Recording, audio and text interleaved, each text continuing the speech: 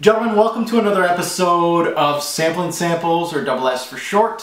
If you haven't checked out any of these videos, this is pretty simple, guys. I just pick up a couple of my samples here and there from the bunch of samples I have kicking around at home, and basically give you guys like a first impression. I might have worn it once, twice, or three times, at the most 3 times before I shoot this video. So it's a really quick first impressions video, mostly niche. They're either from Lucky Scent, New York, all that. Now today is actually my birthday, and as you can see, kind of casual, just kicking around the house with, today all I wanted to do is hang out with my wife and my boy, and my sense of the day today, of course, is Le Male. Usually on my birthday when I'm casual, I'm going to wear Le Male on my birthday and hang out with my wife. That's one of her favorite scents. So basically, I'm wearing Le Male and some of this. Atelier's Mistral Patchouli.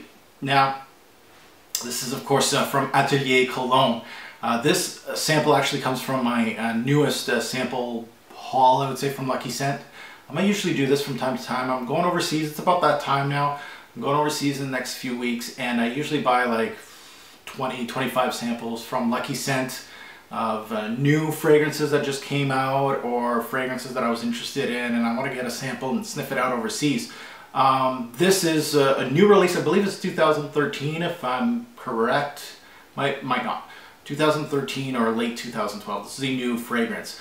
I just really wanted to check out the newest Atelier fragrance. I sniffed out the whole house back in 2010, I believe. That's when they first started. I got samples for the whole line, and I only purchased one fragrance from the whole brand. That was their orange-based fragrance, which smells like orange juice, orange sanguine. And I kind of wanted to give this house a second chance. Wanted to sniff out again Atelier, because, you know, these little samples, you know, wearing it 2-3 times, really, sometimes it gives you the full story. Sometimes you revisit it and you're like, wow, I can't believe I missed that. So I like doing that with niche houses here and there. And I started out with this guy. I wanted to see what their newest fragrance gave me. So this is kind of like a backstory on this one. Pricing for Mistral Patchouli. They're doing great right now as far as bottle sizes. They got various bottle sizes, 30 mils, 100 mils, 200 mils. I know they didn't have the 100 mils, but just lately they finally introduced that to the American public, because I know Lucky Scent only had the 30 and 200 mils, and that's why I got a 30 mil of the orange-based one, which is kind of pricey, to be honest. They're 70 bucks for 30 mils. I like the 100 mils, which are 125. That's probably what I would be getting if I got another Atelier fragrance. And then they got a lot of juice, 200 mils for 185 bucks. Unless you're doing a split or it's your signature scent, I would go with the 100 mils. That's your best bang for the buck.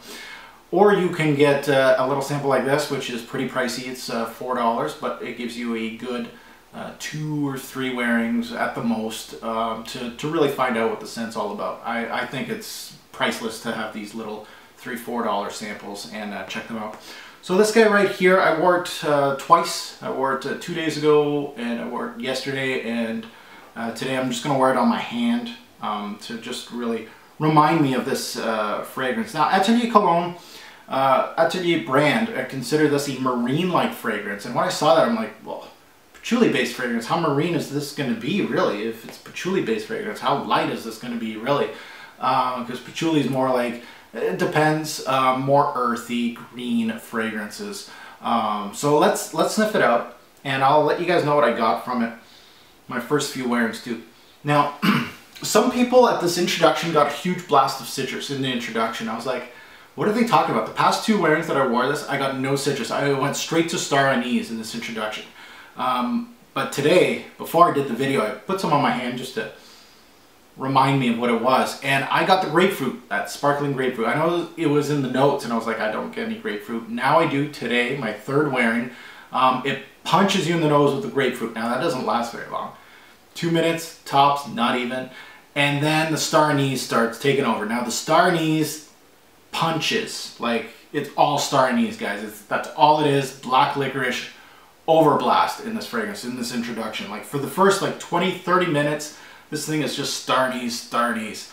If you don't know what that smells like, basically a designer fragrance that has a lot of it, also Lolita Olympico Masculin. That'll give you a good rendition of what you're going to be sniffing here, but this is overblast of it. Overkill, to be honest. Now, is very bracing, this introduction, so I couldn't wait till this starts drying down. Now, as far as the star anise goes, I like it more as a secondary note in my fragrances. Some people will actually love this because there's a lot of it, but I really didn't like it on its own like this, and it was really bracing and taking over the whole fragrance. Like I couldn't smell any of the secondary notes or anything else. Now, where's the patch? That's what I was thinking. I was like, okay, where's the patchouli in this fragrance? This introduction's showing nothing. Let's dry down a little bit.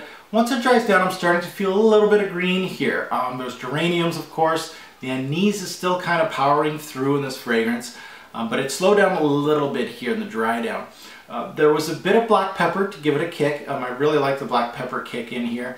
Really nicely done. And I was kind of hoping for an earthy patch to come through in this, but nothing doing, guys. This patch, if it's there, it's weak. Really, if you're looking for patchouli-based fragrance, look elsewhere.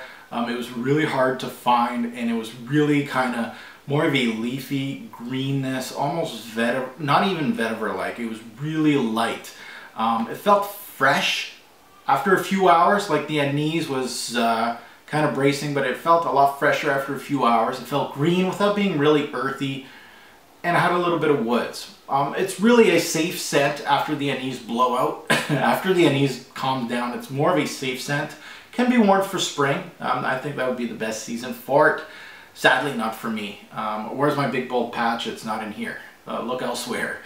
Staying power with this fragrance, a lot of people were saying they were getting good staying power. With me, it was poor. It did not last at all. It was like probably at the most 2 to 4 hours when I was wearing this. And no one can really smell this one off me. Maybe I have to pour the whole vial on me, but definitely not really good as far as staying power. And even then, when this dries down, I really don't want this to project that much anyway. And even though it would go 5 to 8 hours, this story, it got long pretty quick. The good, if you love star anise, you'll love this. It wasn't really for me, honestly. The bad, the introduction, too much. Star anise overdrive, and the patch. No patch, there's nothing. Final take, bottle, is it bottle worthy? Am I gonna get another sample, or is it a pass? This was highly disappointing. It was a pass for me, and it's going to be a pass for a while. Probably not gonna check this out anymore. For patchouli lovers out there, walk away, since this is not a patchouli based scent for me. For anise lovers, this might be right up your alley. It's actually, it has it in bunches. Should have been actually just called, instead of Mistral Patchouli, should have been just called Anise Overdrive. Nah, not for me, guys. Mistral Patchouli, a pass from the house of Atelier Colognes. Thanks for watching, boys.